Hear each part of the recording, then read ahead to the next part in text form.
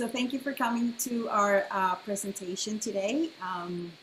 Like I was saying, everyone here is connected by prematurity, and today is Prematurity Day. So we wanted to celebrate by inviting one expert in different topics.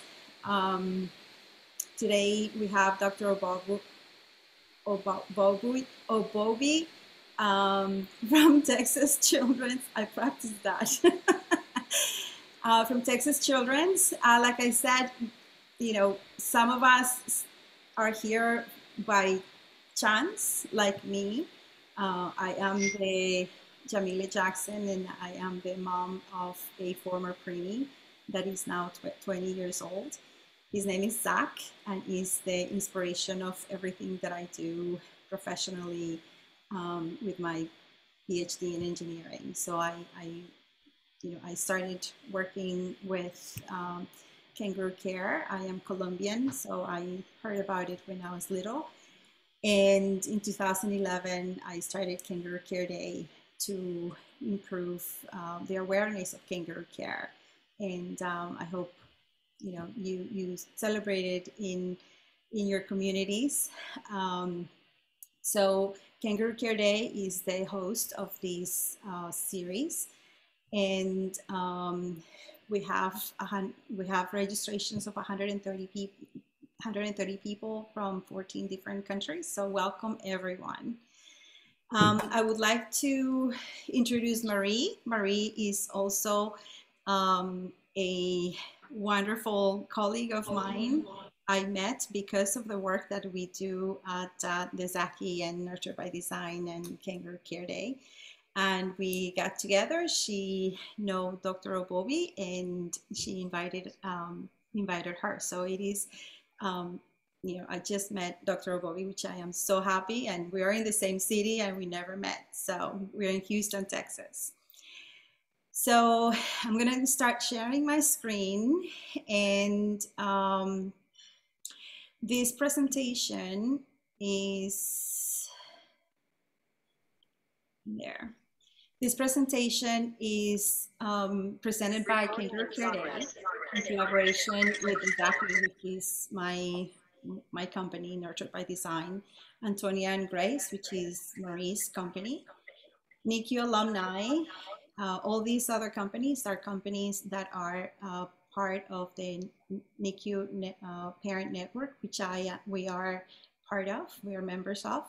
These organizations are created by NICU parents, specifically to help NICU parents. So we're very, very happy to host this event. Now, a couple of things. There is a section on Q&A on the bottom of your screens. That's where I would like for you to add all the questions that you have. You don't have to wait until the end. The way that this is going to go is that we're going to have Dr. Oboubi present a little presentation for about 10 to 15 minutes, and then grab your coffee and just have a very informal conversation, questions and answers. We have a lot of experts here, and let's get these. We have lots of parents as well, so this is in lay terms. And just a conversation to present evidence in lay terms.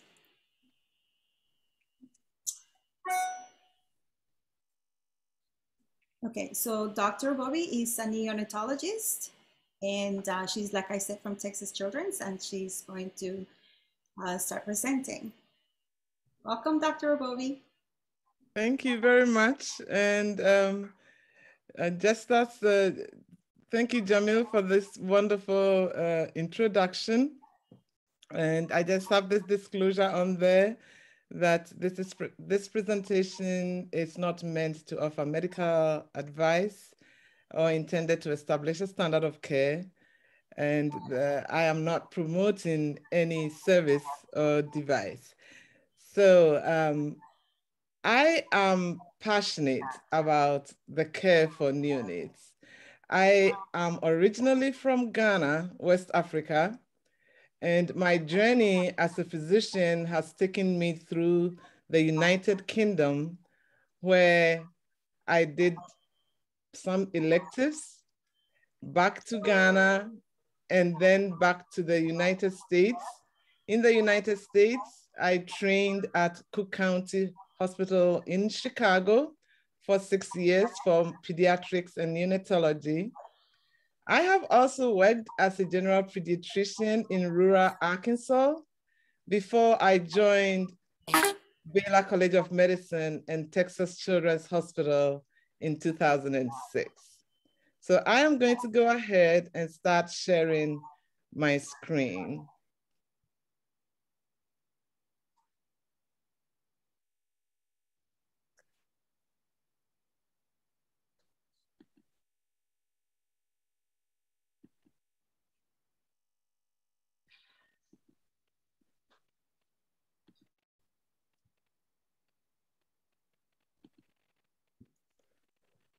So my passion as a neonatologist, where we take care of the sickest and smallest babies, is to see these babies thrive, not just when they leave our NICU, but throughout their lives.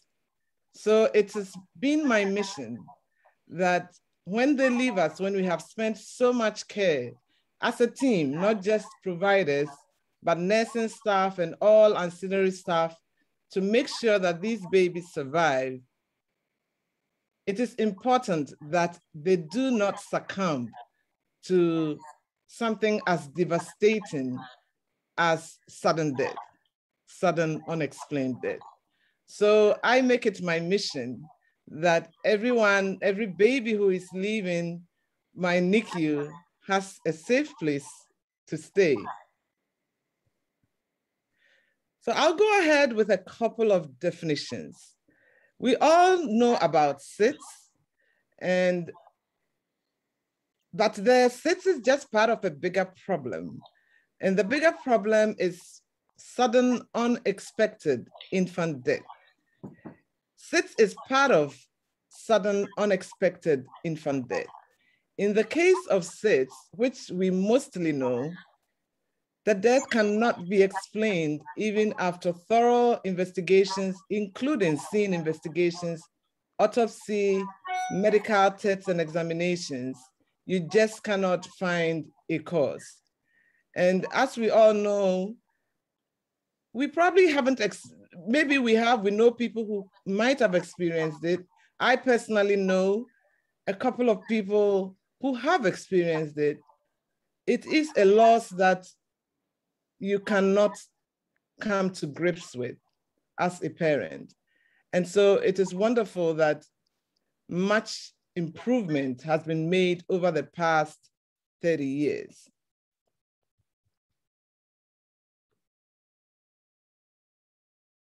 So sudden unexpected infant death includes SIDS, as I have explained before, accidental suffocation and strangulation, and still, unfortunately, there's a good 34.7% that is still unknown and undetermined.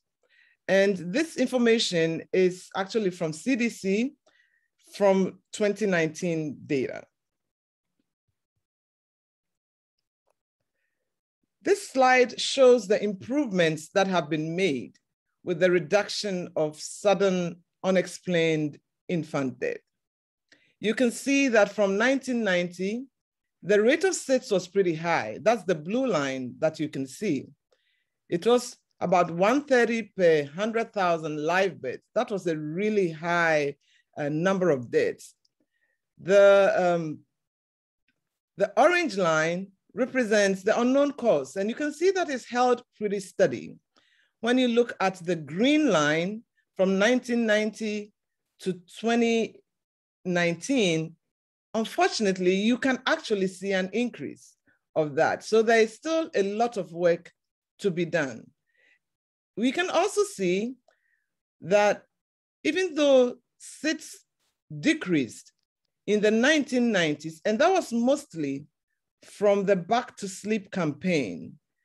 This was virtually an epidemic, I should say, in many parts of the world. And so the Back to Sleep campaign in 1992 and 1996 did a lot, so that by the year 2000, the rate has really decreased, but it's still present. We have still not been able to completely get rid of it.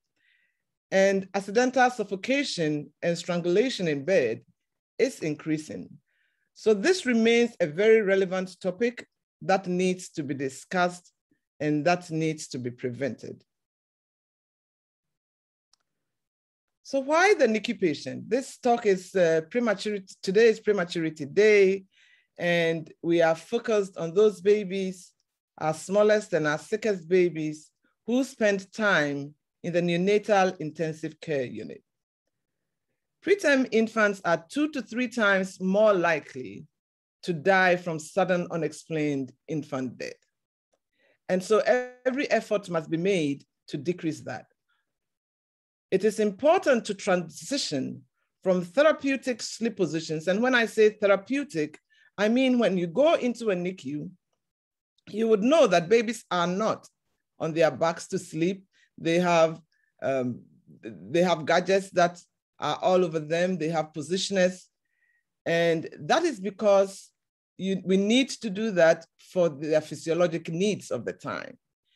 However, they need to transition from these, what I would call in layman terms, NICU sleep positions to home sleep positions or safer sleep practices before discharge. So what are some of these positions that we see in the NICU?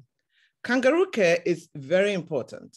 So in the NICU, for the youngest and even the sickest, we encourage kangaroo care, and it should be encouraged for parent and infant bonding, for temperature control, for physiological stability. For those of us who have been in different parts of the world where we do not have access to expensive incubators, kangaroo care, through WHO's effort in promoting it, is actually the way that we use for temperature control for the smallest babies, because we simply don't have enough incubators.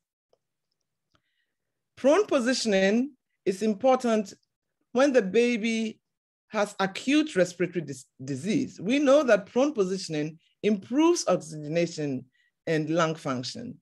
And just as a side note, people who, during these COVID times, when many people were on ventilators, prone positioning when they had severe respiratory disease, even as adults, actually helped their respiratory function and their lung functioning.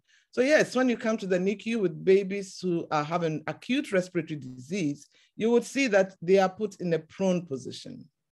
There are certain babies also who would need to be in prone to be able to breathe. These are babies with upper airway and facial anomalies. For medical people in the group, people with Pierre-Robin syndrome, they all, with their receded chin, need to be prone for them to be able to open their airway. Infants with narcotic withdrawal are sometimes have to be held in positions that are comforting to them while they are withdrawing, and they can be found in these positions as well. Preterm infants would use positional devices, Z-Flow, to just help contain them in the flex position for support and for self-regulation. So these positions are what we would call the therapeutic positions that you find in the NICU. So what should we do? We know that these are not the positions that babies should be in at home. But we are sending these babies home. As NICU staff, we need to transition them from NICU to home. The American Academy of Pediatrics actually promotes safe sleep practices after 32 weeks in medically stable infants who do not have respiratory illness. This transition is also important for family-centered care with parents and provider-parent partnership. I believe that the care of the neonatal intensive care unit patient requires that the provider and the provider and the parent are in partnership. We need to develop NICU policies and protocols and procedures around safe sleep, ensure and educate staff and educate and ensure staff and provider buy-in, and make safe sleep a part of daily rounding. It is not an easy thing to transition from these NICU sleep positions to safe sleep positions. And a lot of effort needs to be in it. So it needs to be part of NICU rounding. Educate parents continuously, answer their questions, and educate parents on infant CPR. So what about parents and caregivers? What should they do before their baby comes home? They should be actively involved in NICU daily care and know their babies well. Breastfeeding is highly encouraged. Smoking by the patients and caregivers, smoking is a major risk factor for SIDS, and parents of premature babies and sick babies should not smoke. Actually, no parents of all babies should not smoke. Ensure that you have a safe place for your baby to sleep in with a crib or bassinet in your room for the baby. Ensure all caregivers for your baby understand safe sleep, because you may have to need someone else to babysit for you, and they need to understand safe sleep. Be sure to consistently place baby in the crib and on her back. If she falls asleep in your arms, avoid overheating your baby, and practice tummy time. ABCs of safe sleep is a very simple form of educational tool because it's easy and it sticks. And so many NICUs use ABCs for safe sleep. Babies should sleep alone, not with other people. That means not with parents, not with siblings, even for twins, not together, not with pillows, blankets, and stuffed animals. They should be placed on their backs and not on their stomachs or side. And they should be placed in their own sleeping space, not in an adult bed, sofa, cushions, or any other surface. So beyond ABCs, that's more. We need to use a firm sleep surface. Whatever mattress you're using should not dent, and it should not be soft. It should not be on a duvet. Room sharing, instead of an infant in a separate room in the first year of life, is encouraged. Share the room with your newborn. Keep soft objects and loose bedding away from the baby. Avoid smoking during pregnancy and after birth, including partner smoking, including marijuana use, which has become quite common now. Avoid overdressing, which can cause overheating. Breastfeeding is highly recommended. Consider offering a pacifier at nap time and bedtime.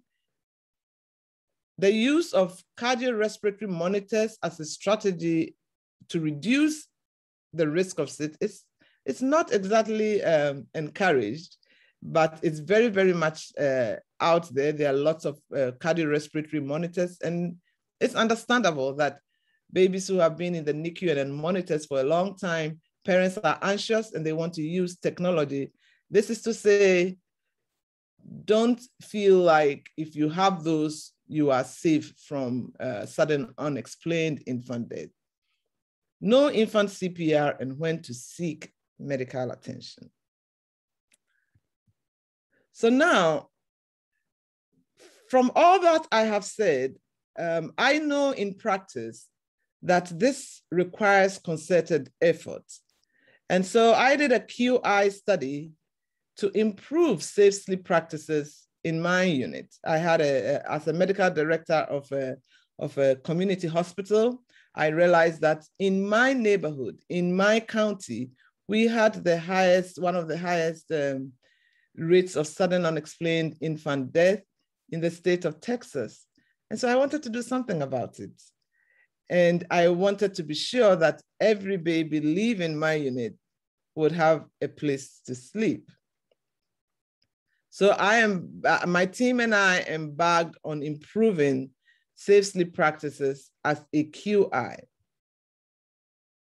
And we are happy I was very happy that we did improve it to be able to transition babies into a safe sleep environment. Now, this slide that you can see would show you pre-intervention and post-intervention.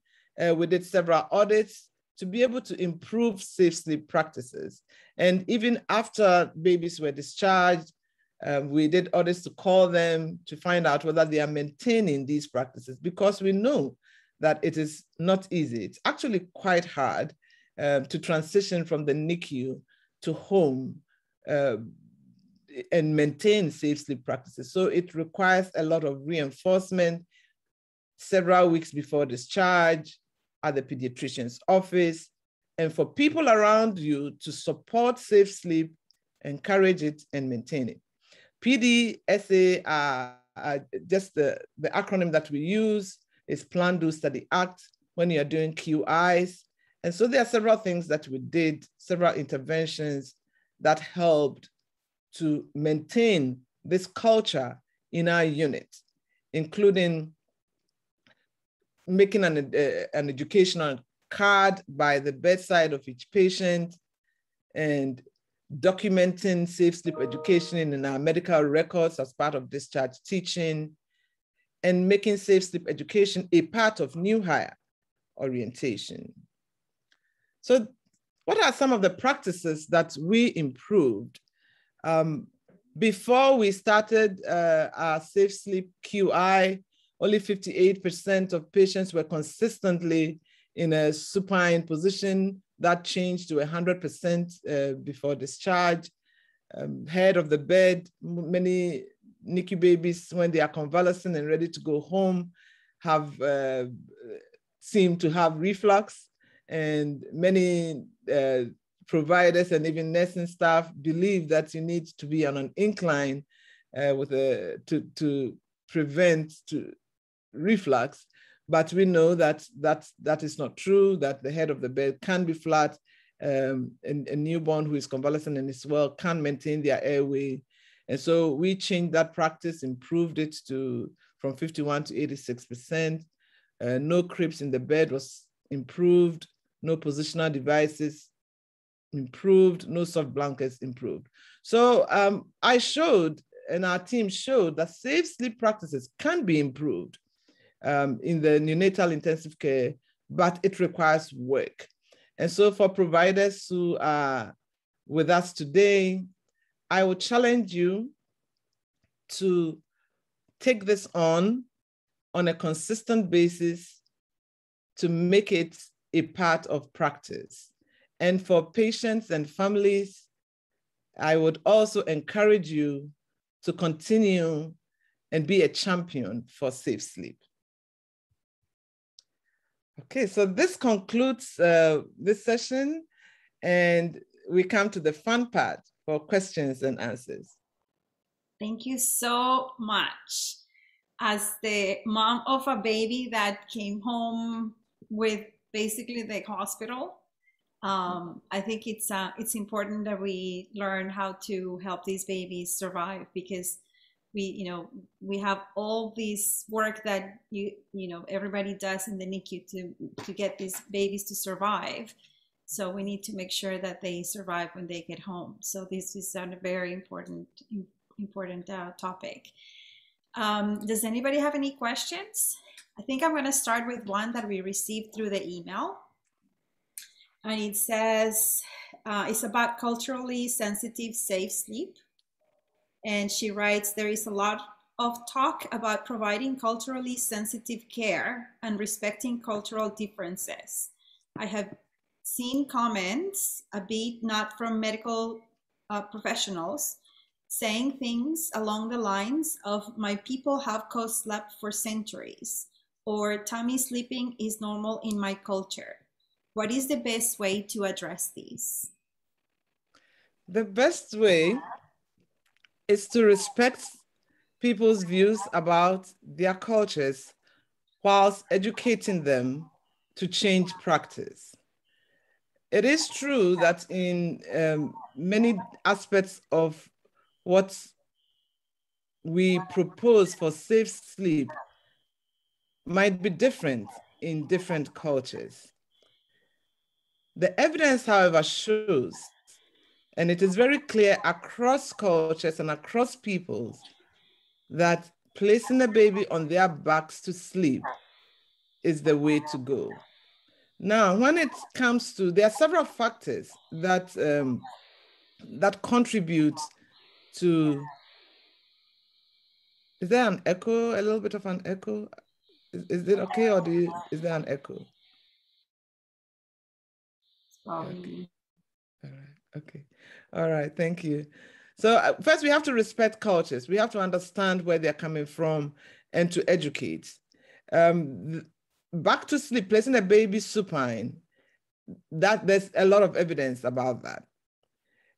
However, like they said, some cultures say we've been doing this for years. We don't see anything. Sudden unexplained infant death is common, but it's not that common that you're going to see every babies in your neighborhoods, you know, dying from it. So you may not see it so much, but it is happening. And when it happens, it's devastating. So respect cultures, but educate. I would also know that depending on where you live, co-sleeping might happen simply because in some cultures, they don't have a crib that they can use to separate out where their babies would sleep. So if you go to many developing countries, even in the hospitals to promote breastfeeding, even in the hospitals, the babies might be with their mothers to promote that. But there are several factors that cause this. So yes, there are these cultural differences, but a lot of education is still needed and to promote safe sleep.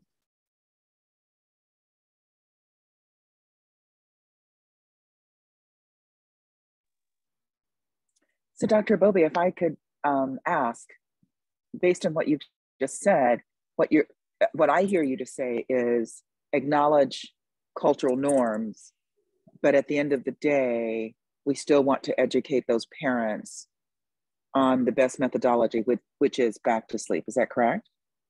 Yes. And as I've learned about safe sleep, I do know that, for example, in Asian countries, the incidence of sudden unexplained infant death and SIDS is much lower than in some Western countries. And they still may co-sleep. A study was done in England, in one of the counties in England. They knew that amongst the Asian population, the South Asian population in the UK, the incidence of SIDS was lower. However, they did co-sleep. It was lower than the non-Asian population, but there were other factors that was probably balancing that out. They were mostly not smokers. The baby was in their room. They were not using soft blankets. So everything comes together.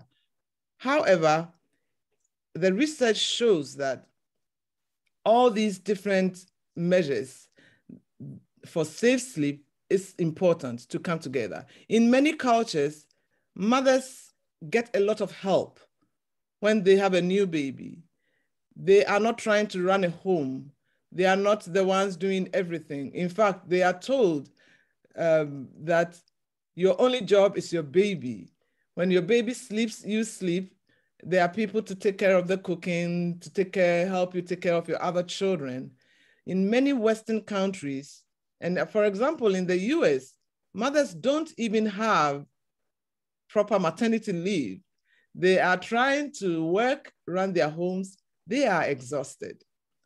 So in our setting, if you put a completely exhausted mother with a baby in the bed, it's not a good story. However, in some cultures where the mother's only job is with the baby and they don't have access to a crib, they are not smoking, they are not doing any of these other risk factors, it could balance out and you might not see that change. But in the Western world, in the culture in which we are, yes, we need to take all these into consideration. Having said that, placing a baby on their back to sleep is universal and it is protective. And so that is something that should be promoted. Thank you. There is a question about one of the graphs that you submitted. The question is, what is the score that you describe on the graph? But I'm not quite sure which graph it was. I didn't catch the point in which the question came in. But if the questioner would like to unmute and speak to the question, that might be great. Okay, all right. It came from MB. There isn't a full name. I'm going to try and share my screen to see whether I can get to it.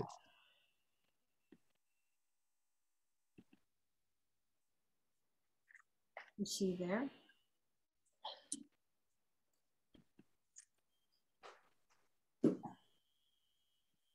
It's probably, I'm not sure whether this is what the person is referring to. Hi, can you hear me? Yes. Yes, we can. Okay, yes, the previous slide. The previous slide. Yeah, the score median. Okay. So this score we made it ourselves. This is not a score that is in the textbooks. We looked at all the different, we picked as a team. So to do this study, first we had to decide, and every unit has to decide. The AAP guideline says after 32 weeks. And most 32 weekers are not physiologically stable to be able to start safe sleep. They still may be having apneas and bradycardias, some of them may still be on respiratory support and all that. But the 32 weeks just says after 32 weeks from AAP recommendations. So every unit, we realized that every unit had to define for themselves within all these constraints what time or which babies are ready for safe sleep. And so we came to that. We used 34 weeks in our study, and we decided what are the different aspects of safe sleep. And so we considered you to be in safe sleep if all those different aspects in this next slide, that is, you are lying supine, the head of bed is flat, there are no objects in your bed, there are no positional devices, no soft blankets, then you would have a score that you are 100% in safe sleep. And that is how we came up to the 46%. So with our audits, we would say that during our first audit, 46% of our NICU babies were in safe sleep during the pre-intervention period, as opposed to the higher percentages after our intervention. So those are the main, that's how we came up with this score.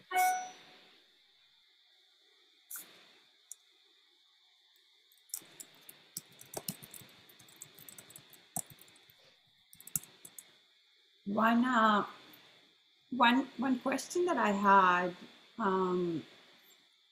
is when the babies are in the NICU and we start transitioning them to safe sleep at home,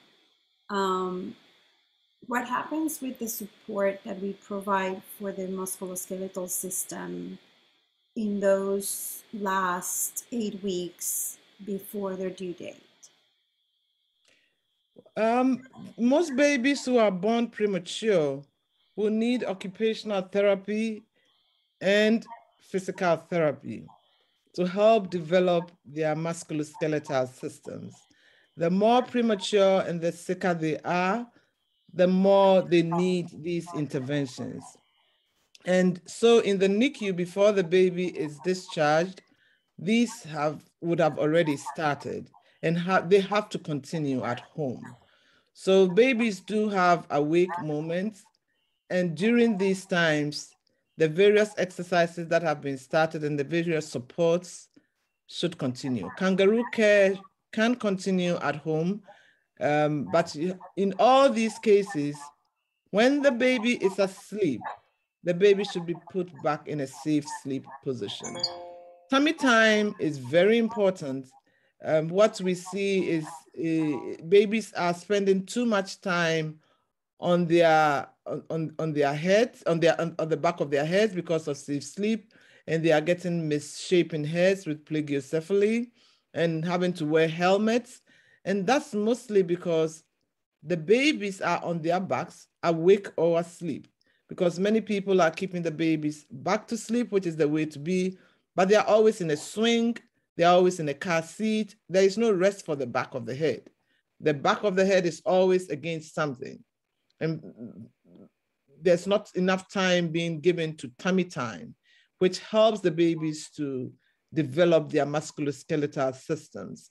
So we need to encourage caregivers and parents to continue the physical therapy exercises that they are shown in the hospitals at home whilst the baby is awake.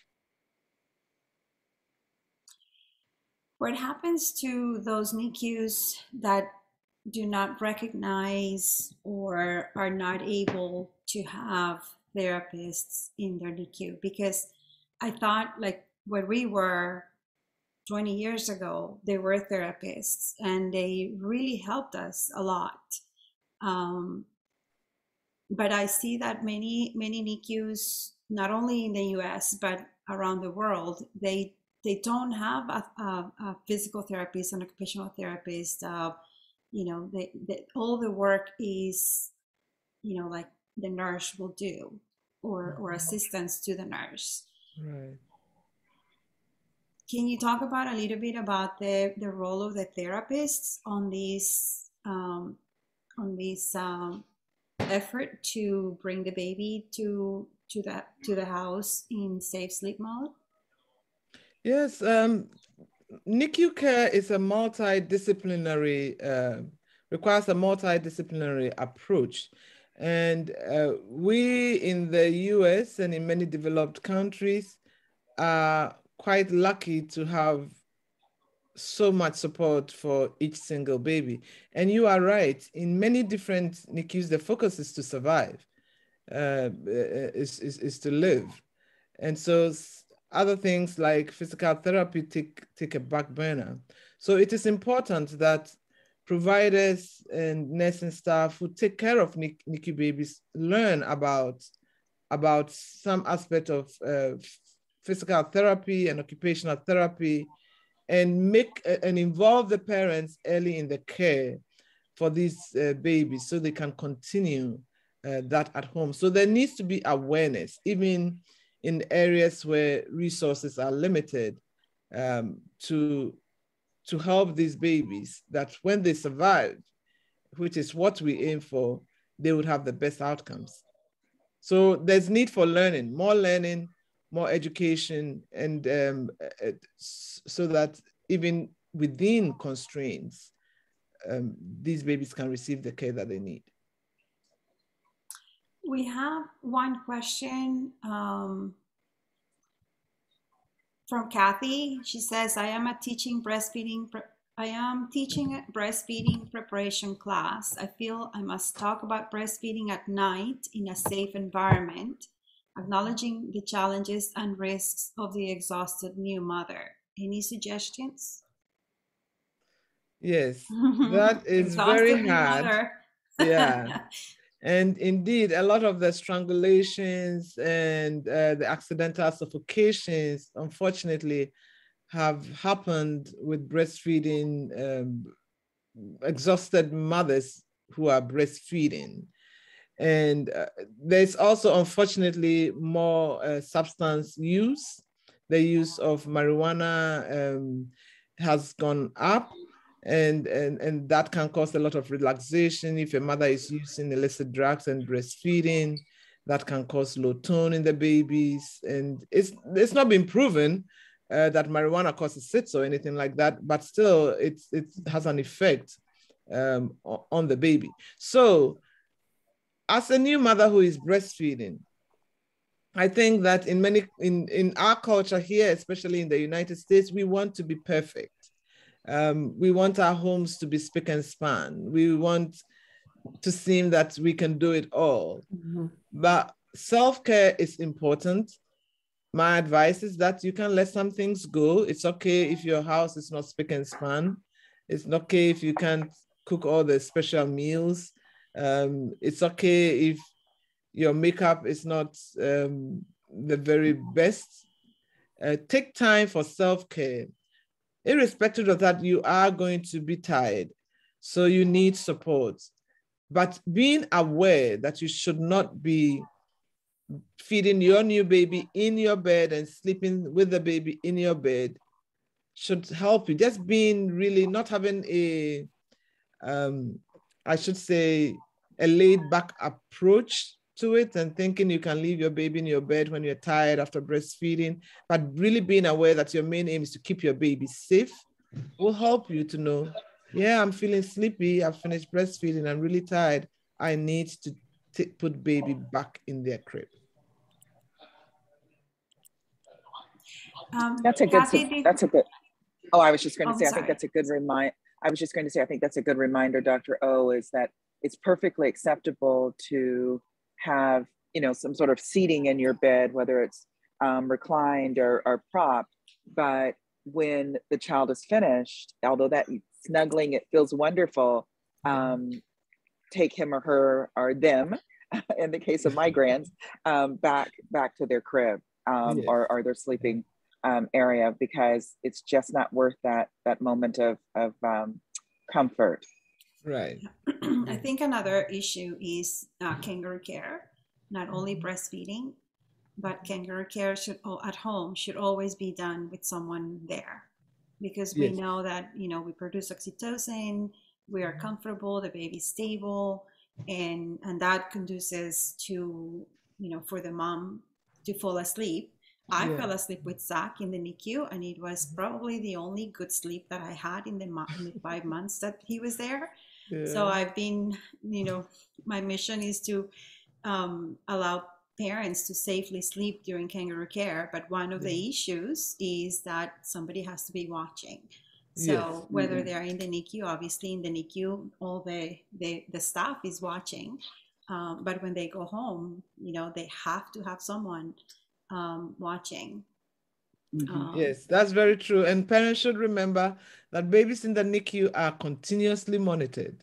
Their heart rate, oxygen level, respiration is continuously monitored, very different from home.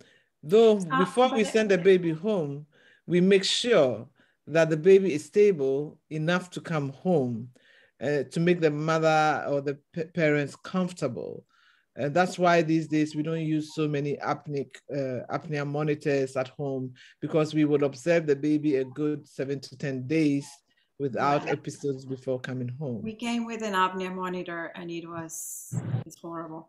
Well, and I would submit that regardless of what monitor, a device, nothing replaces a live person and live eyes on mom and child.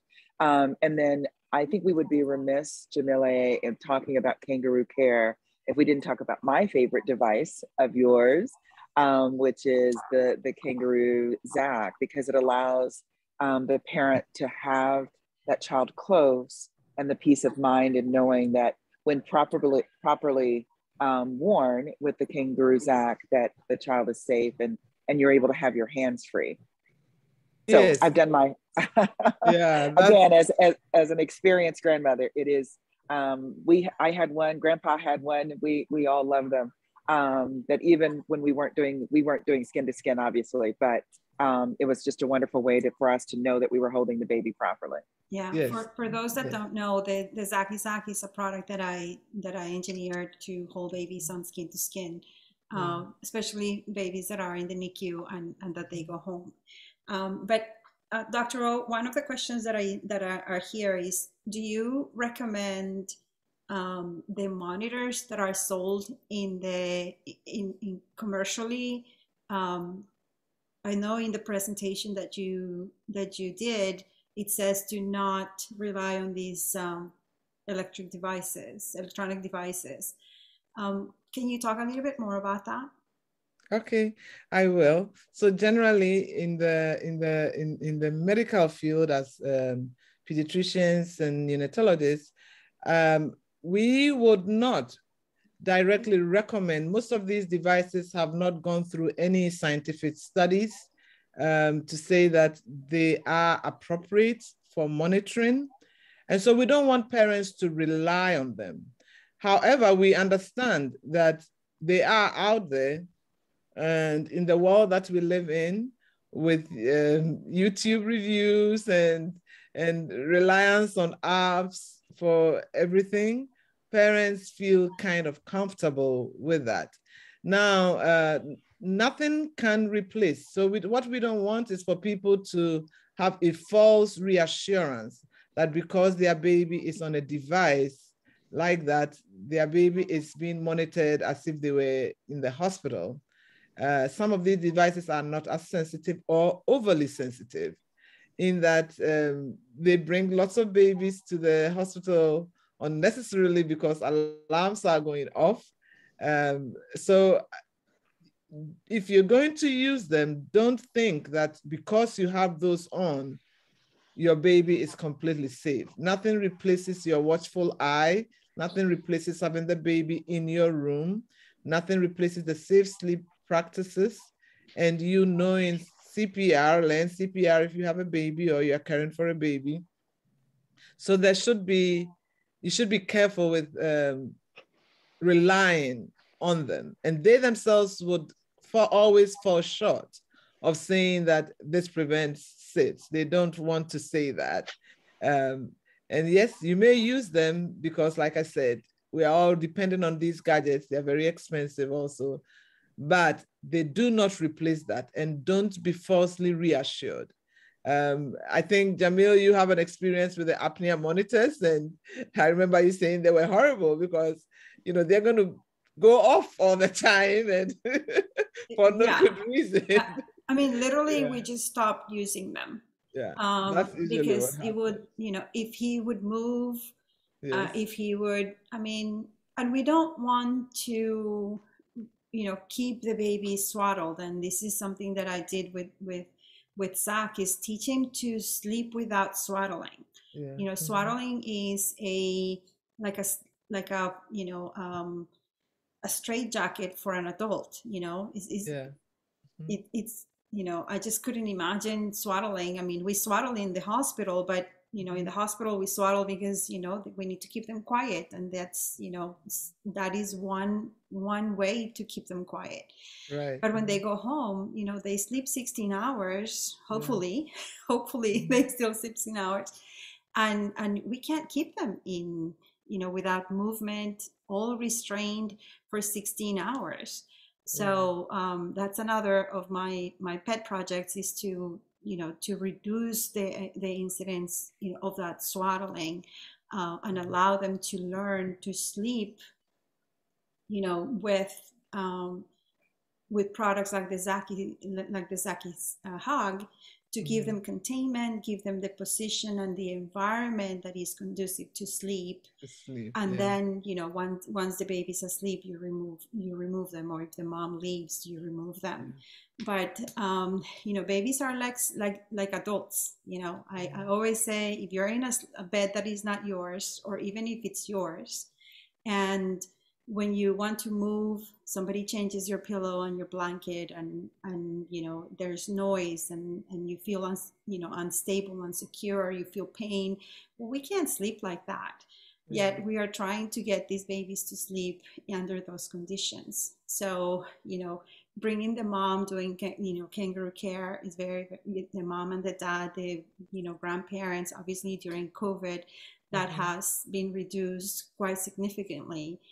But you know, if you take care of your baby, moms are happy. Moms that are happy calm their babies, and babies that are calm have less pain, and you know, they self-regulate better and they sleep better. So yeah, moms and dads are a very important piece of that big puzzle that is, you know, how do we get the babies to sleep safe? Yeah. Dawn, can you unmute and ask your question? Sure. Hi. So I have a question. So we have a practice that we do head of the bed elevated until about 5 to 7 days before they're discharged. And I had got it where every baby was head of the bed flat once they went to an open crib. And I went out on a 10-month medical leave, came back, and people had changed my policy. Yeah. And so I was just wondering, if we're just 5 to 7 days before discharge, is that enough to show parents of the proper way of sleeping? Or are these parents going to be more likely to raise their head of the bed elevated once their baby starts having any type of reflux problems? Yes, that's a very difficult thing in NICUs. Thank you for bringing it up.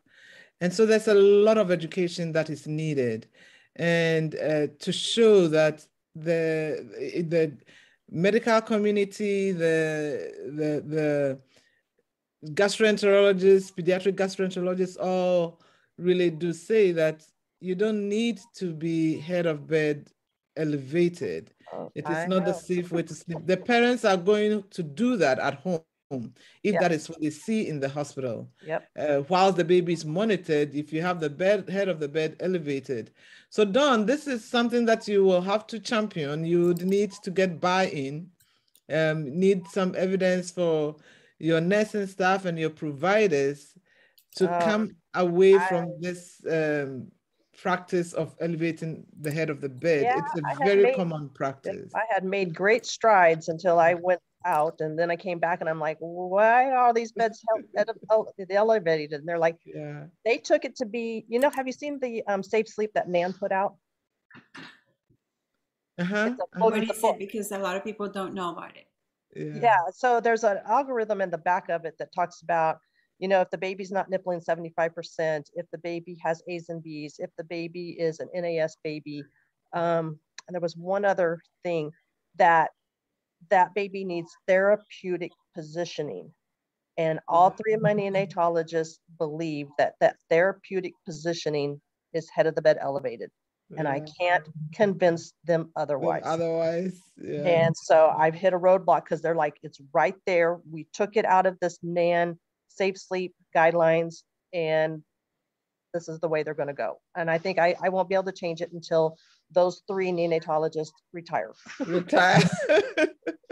Yeah, it's reflux, and suddenly those of us who work in NICUs know that at a certain point, somehow all the babies have reflux. Yeah.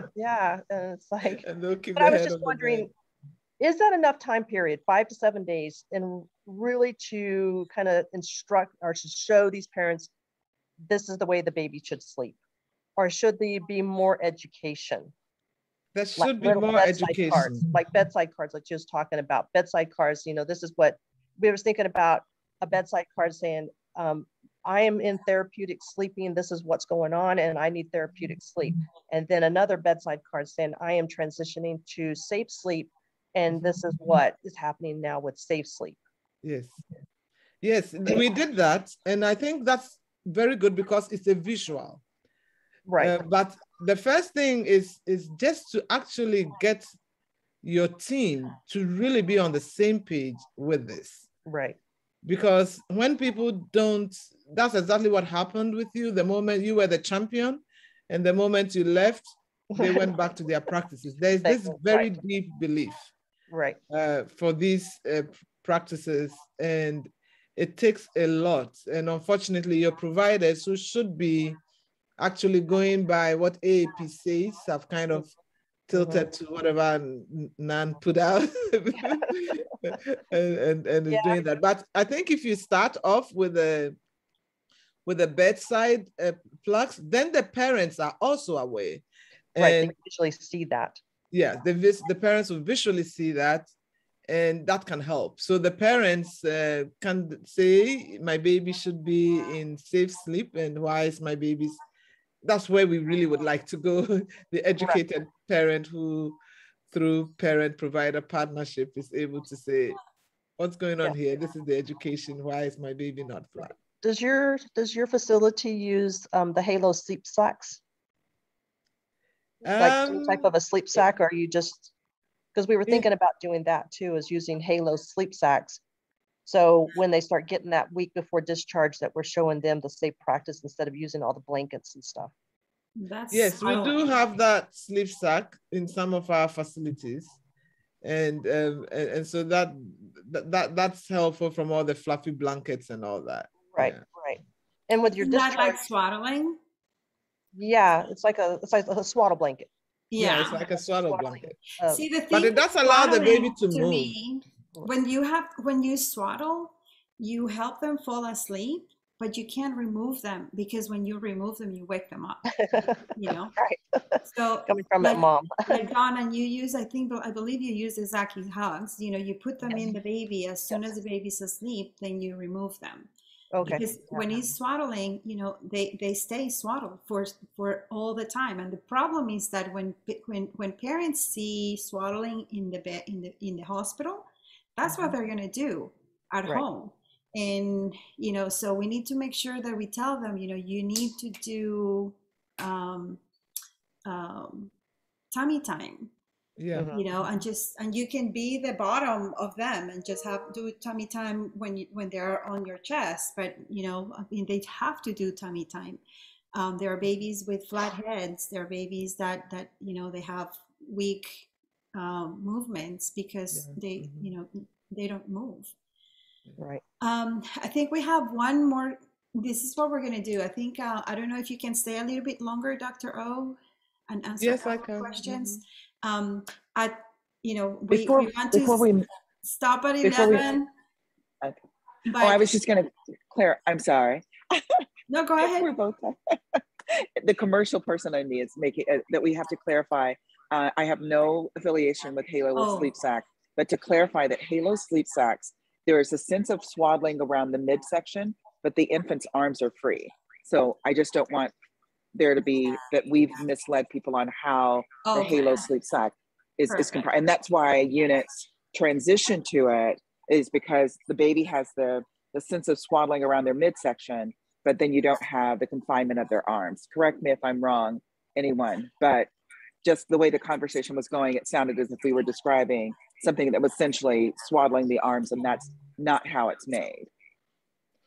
Yeah, there's so many devices now. There are so many. Yeah, so many. It's hard to keep up with them. But so with that note, I would like to thank Dr. O. We are going to officially close the presentation, but we will stay a little bit longer to answer more questions. Okay, so one of them is from Joke. I think if you can please unmute yourself. Welcome from the Netherlands. Yay. We can't hear you. Hello.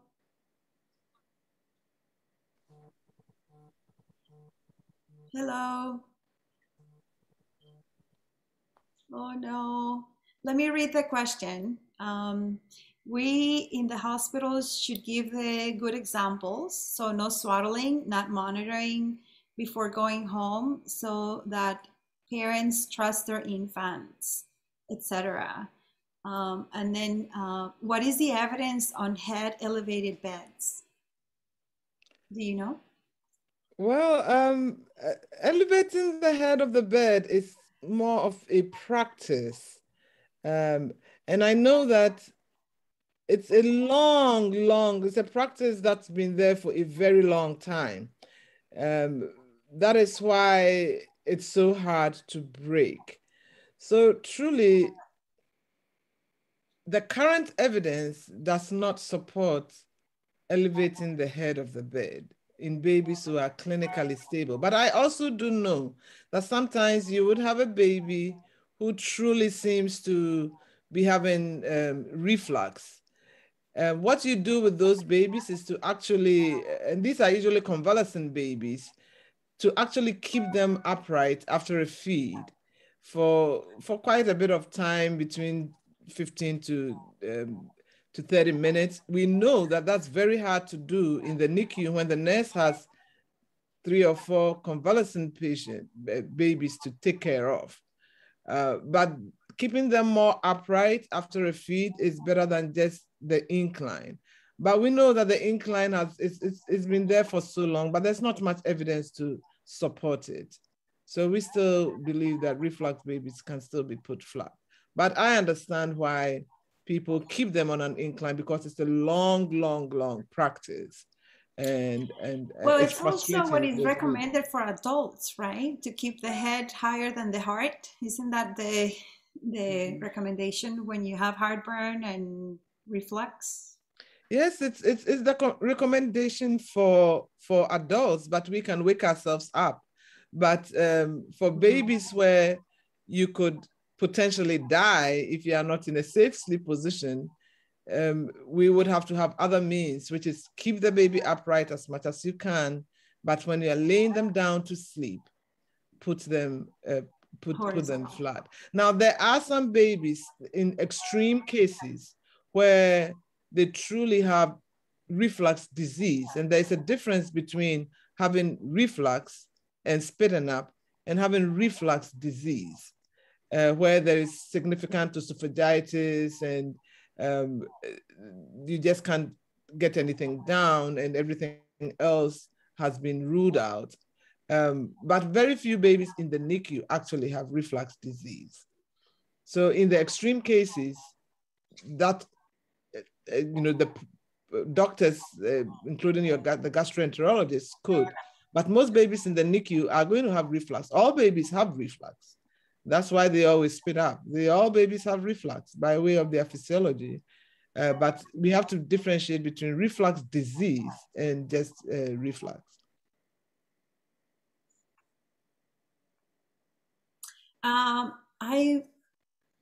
That's new to me, because Zaky came with really bad reflux, and we thought that it was helping to put him, and we always kept his head a little bit higher. So again, that was 20 years ago, so there is a lot of evidence to prove things that we did wrong. I would like to see if Jake can unmute and talk about acknowledging and trying to help. I think it's very important to talk about acknowledging that the parents are exhausted. Oh, Jackie. Yeah. Jackie, sorry. Hi everybody. Hi Yamale. Excuse, I have my grandbabies with me, so you might hear a few squeals. In the NICU, such stress is such a, yes, it is.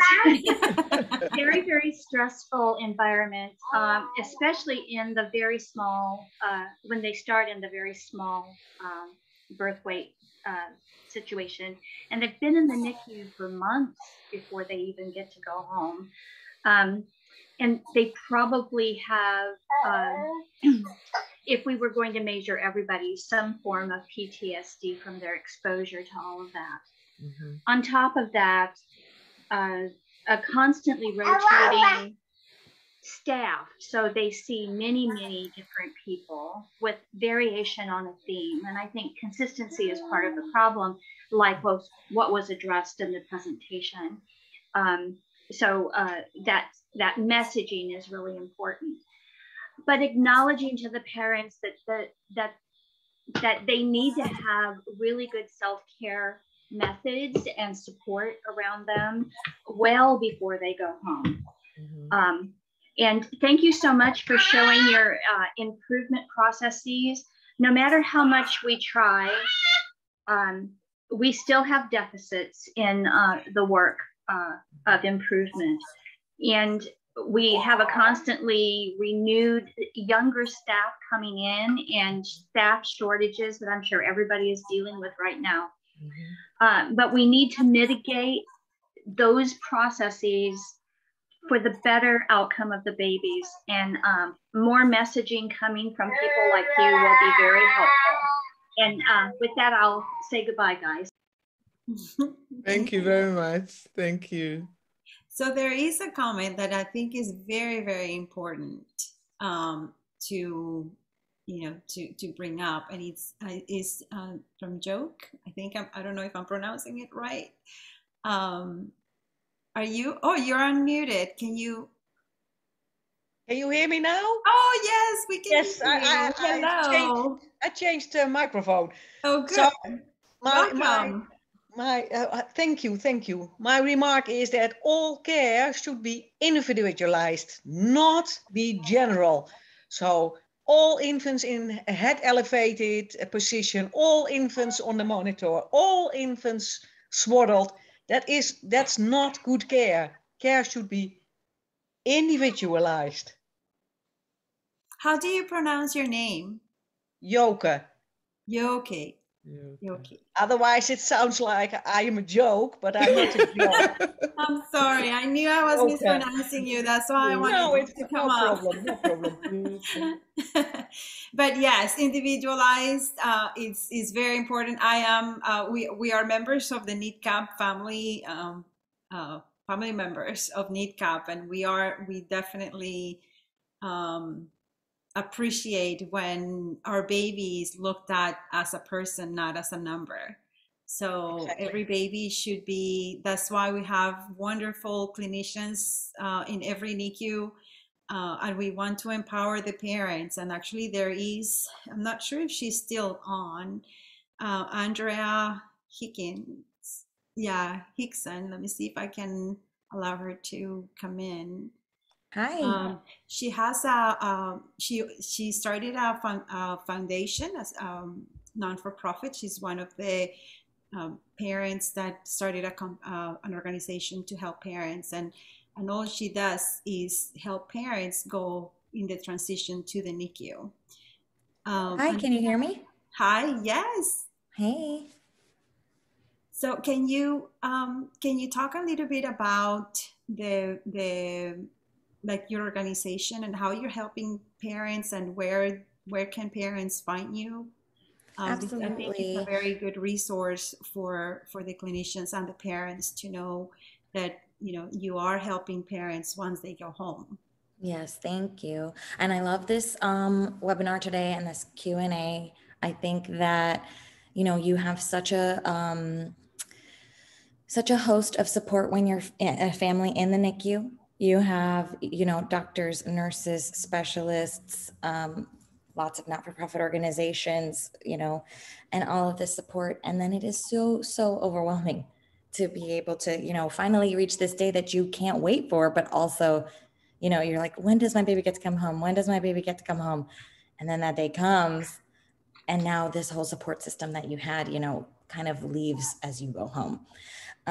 It's scary, and especially sleep. My husband and I were talking about this webinar, and just like how the first night that Lucy, our first preemie, was home, we just listened to her breathing the whole night. We did not sleep.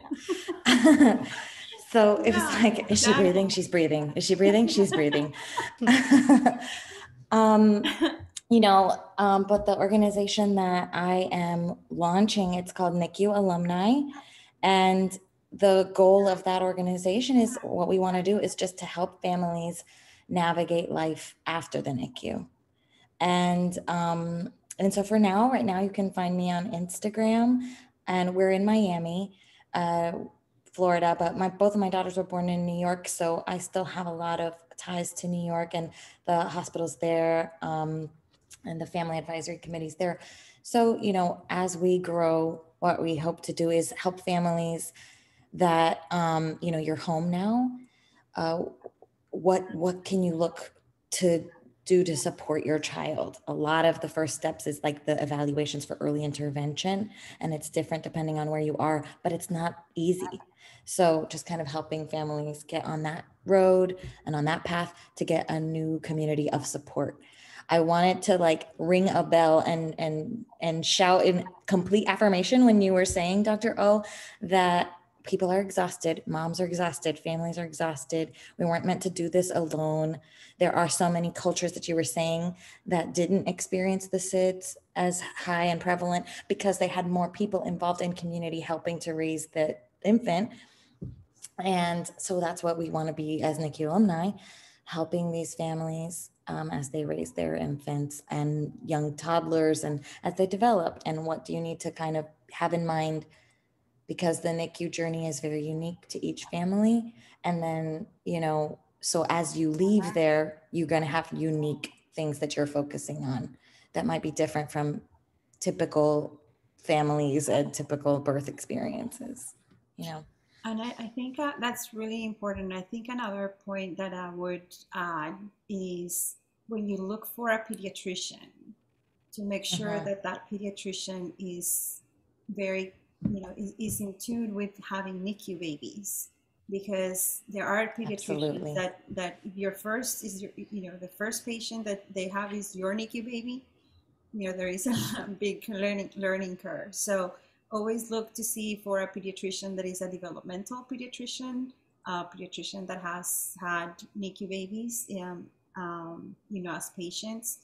So they understand all the things that you have to go through. Like, you know, we had to wait in the car until Zaky was going to be called. So we didn't have to wait with a lot of babies in the waiting area. So things that, you know, usually parents don't think about, but that's what we have to do to keep the baby safe once they go home. Or even just understanding. I was just going to say, or even just understanding the growth process for a preemie baby at discharge, that you're not necessarily going to use the same growth chart that you would use for a term baby. And then I would encourage parents that are not aware, ask if and understand whether your hospital has clinics, make use of those resources, because they will really help you customize. I love Joke's comment about treating each patient with a level of customization as opposed to standardizing care. So yes, a follow-up clinic. Unfortunately, not every NICU has a follow-up clinic. Right. But I think parents also, you know, need to you know, lobby for having therapists in the NICU, all these resources that, you know, everything that we do in the NICU has, you know, everything has some kind of result in the rest of the lives of the babies and the families. So, you know, investing in this care at the beginning in the NICU and in the, you know, when they're little, then we're going to have better outcomes for these babies. Do we have any other question? Any comment? Let me see if there is anything. Elmi says Jamile 1 or 2. I'm not sure what that means. Is she here still? Okay, well, Maria and I want to thank everyone, especially Dr. O, for being here celebrating Prematurity Day with us. We will have another one in Kangaroo Care Day, but this one is to celebrate Prematurity Day. And if you guys have any questions, you have our email. Tell us how you like it, what topics you would like to see, and Dr. O, you are, you know, you live very close to me. One day I want to meet you in person. Thank you so much for volunteering to do this session of experts. Marie, do you have anything else to add? I would just echo your gratitude to Dr. Oboubi. Thank you so much. And then thank you, Jamile, for being the brainchild behind this wonderful forum of learning. And we're excited for you guys to see the other experts that we bring to you. We're building a bench, as they say, so stay tuned. And Dr. Oboubi, thank you so much. Yeah, and I know we have participants that are experts, so if you're willing to, you know, talk about the evidence in lay terms, please let us know, and we would love to have you as a guest. All right, thank you so much. We did. Thank you very much. Great. I love this session. This is one of, you know, I love doing these. So thank you so much. Thanks, Dr. O. Thank you. Everyone else. Anytime. Bye-bye. Bye.